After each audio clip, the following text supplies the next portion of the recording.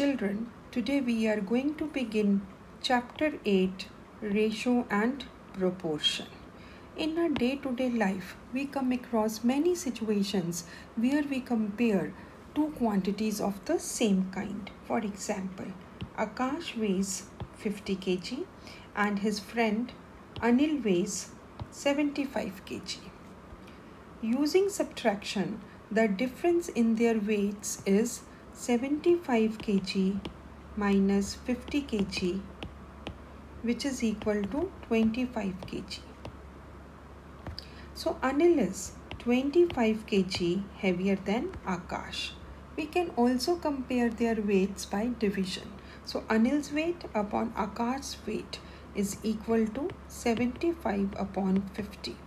Here 25 is the common factor. So 25 3s are 75, 25 2s are 50. So it can be reduced to 3 upon 2. So Anil's weight is 3 upon 2 times the weight of Akash. Now the method of comparison by division is known as ratio. Ratio is denoted by a colon and read as is to. In the above example, Anil's weight is 3 upon 2 times the weight of Akash. We can also say that the ratio of Anil's weight to Akash's weight is 3:2. Now in the ratio 3:2, 3 is the first term and 2 is the second term. First term is also called antecedent, meaning that precedes, and second term is called consequent, meaning that follows. So here 3 is the antecedent and 2 is the consequent. Let us consider more examples.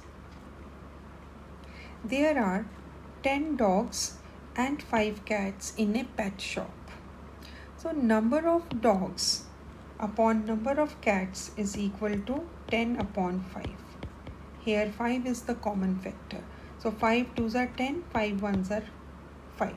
So here we get 2 upon 1.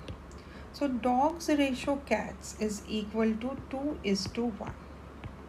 So number of dogs is 2 times the number of cats. Now in the second example, there are 5 red balls and 4 yellow balls. Now number of red balls upon number of yellow balls is equal to 5 upon 4. So red balls ratio yellow balls is equal to 5:4. So number of red balls are 5 upon 4 times the number of yellow balls. Now let us take one more example. Cost of jeans is rupees 4,500 and cost of shirt is rupees 1,500. So cost of jeans upon cost of shirt is equal to 4,500 upon 1,500. Cancel out zeros with zeros. 15 3s are 45, 15 1s are 15. So it can be reduced to 3 upon 1. So cost of jeans ratio cost of shirt is equal to 3:1. So cost of jeans is 3 times the cost of shirt, thus expressing the quantity as how many times the other quantity is called ratio. And children, comparison by division makes much better sense than comparison by taking difference. Now let's understand difference between fraction and ratio. Fraction represents a part of whole. So 1 upon 4 shows 1 part of sandwich out of 4 equal parts of sandwich. So it represents a single number. Ratio is used to compare two quantities.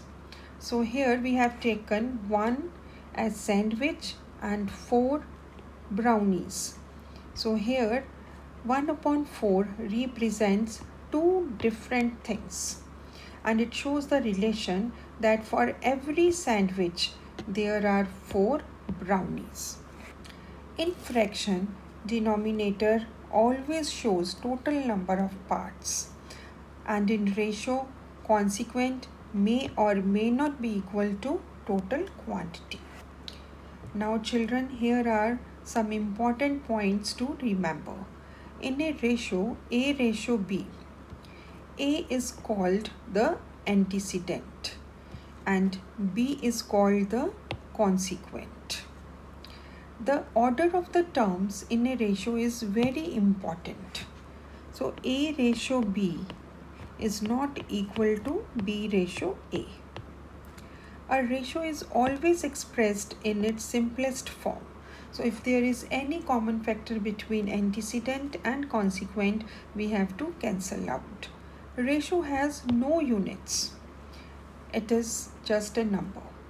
Two quantities of same kind can be compared only if they are in the same unit. And children, if they are not, they should be expressed in the same unit before the ratio is taken. So it will become clear from the following examples. Now here we have to find out the ratio of 5 days to 5 weeks. Here we have days and then we have weeks. So we need to convert weeks into days, and we know 1 week is equal to 7 days. So 5 weeks is equal to 5 into 7 days, which is equal to 35 days. So here we have to find out the ratio of 5 days to 35 days. Now it can be written as a division, 5 upon 35. Here 5 is the common factor. 5 ones are 5, 5 sevens are 35. So we get 1 upon 7, which can be expressed as 1:7. Now in the second part, we have to find out the ratio of 1250 milliliters to 2 liters. So here again, the units are not same. First we have milliliters and then we have liters. So let us convert liters into milliliters. And 1 liter is equal to 1000 milliliters. So 2 liter is equal to 2000 milliliters. So we have to find out the ratio of 1250 ml to 2000 ml. So it can be written as a division. So 1250 upon 2000. Cancel out 0 with 0. Now here 25 5s are 125 and 25 8s are 200. So it can be reduced to 5 upon 8. And it can be expressed as 5:8. Let's do one more. Now here we have to find out the ratio of 20 minutes to 180 seconds. So again we have to convert minutes into seconds, and we know 1 minute is equal to 60 seconds.